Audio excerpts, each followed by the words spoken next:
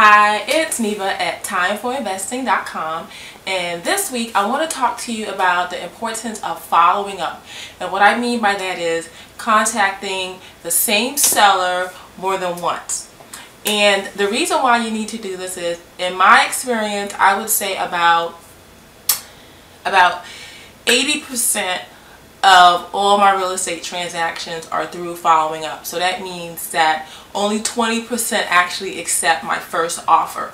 So it's very important that you follow up with sellers, because things change and later on, it could be a year later, they'll accept your offer. So you don't want to miss out on that opportunity.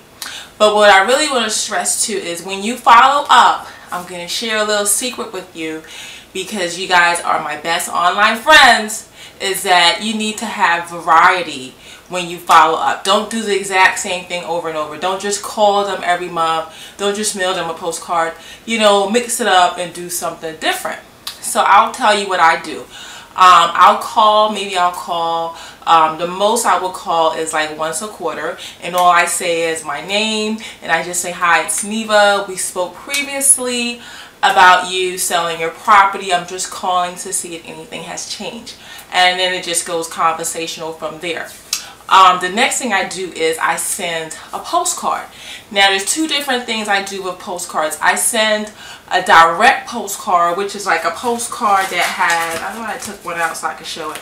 But yeah, it's like a postcard. This postcard, when I send it, it has their exact name and address on it.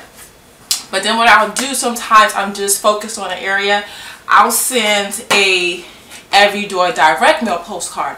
And this one does not have their name on it. And what I find is when I send one of these and then one of these, people take this card as, oh, okay, she was just marketing in the area. So sometimes they call me when they get this one and they say, oh, I see your marketing, you're still interested, and then we start talking price again. So you just kind of want to start the conversation again. Another thing I do is like around, like this one is a holiday card. And what I did, this is someone like, you know, we're like really close, and I really feel like, you know, we're not that, you know, we're only like maybe a couple $1,000 away from each other. I'm still following up.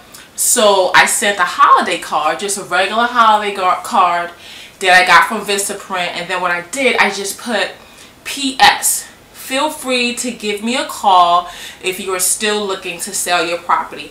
And then I left my phone number. Okay, so it's just a regular holiday card, and I do that. And then the other thing I do is, and don't pay for this one, this is actually like a pamphlet that I created on Vistaprint. And what happens is on Vistaprint, when you sign on, you get an account, they'll send you sales. So this I actually just got for free. They were just, you know, 1 month if you order postcards, you got like pamphlets for free. And what I do is when I'm passing like that house I'm interested in, I just slide this like in the door, or, you know, whatever address I'm interested in, I just slide it in the door. So that's what I'm saying. It's not something to pay for, but it's just another way that my name, you know, is just to keep me relevant if they do change their mind, or sometimes people will call and they'll refer me to someone else. And so, you know, either way, it's a win-win.